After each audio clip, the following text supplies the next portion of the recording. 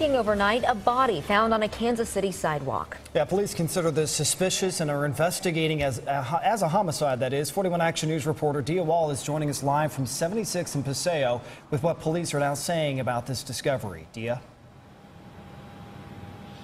Well, Patrick, not a lot. The only reason we know that they're even investigating it as a homicide is from a tweet that was sent out earlier this morning by Kansas City Police Chief Daryl Forte. Now, they got the call for an ambulance here at 76th and Paseo around 10 o'clock last night. When first responders got here, they found a man lying along a sidewalk.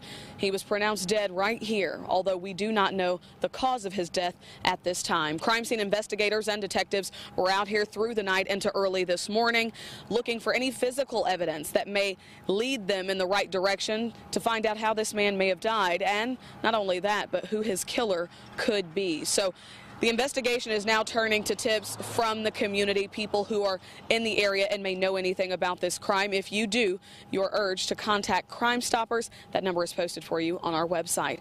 Live in Kansas City, Dia Wall, 41 Action News.